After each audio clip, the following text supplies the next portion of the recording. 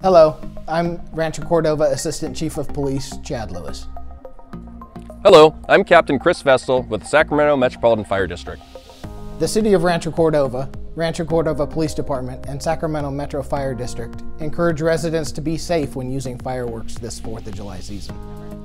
We have 3 important reminders for you as you prepare for the 4th of July season.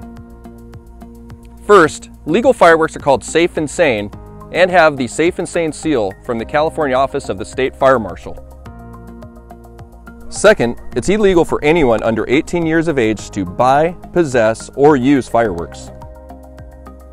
Third, in the City of Rancho Cordova, the use of fireworks and sale of fireworks are allowed between noon on June 28th through 10 p.m. on July 4th.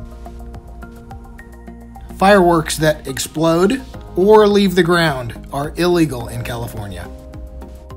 Illegal fireworks are unsafe and can cause damaging fires and severe burns, amputations, blinding, and even death.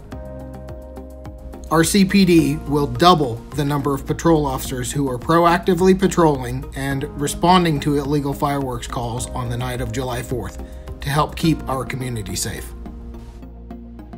The use of illegal fireworks is prohibited by law, punishable by up to a year in county jail and up to a $1,000 fine.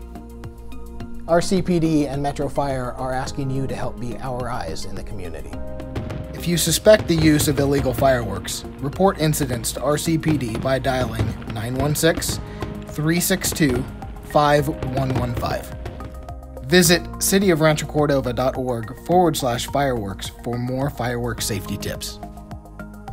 By working together, we can continue to make Rancho Cordova a safe place for everyone in our community.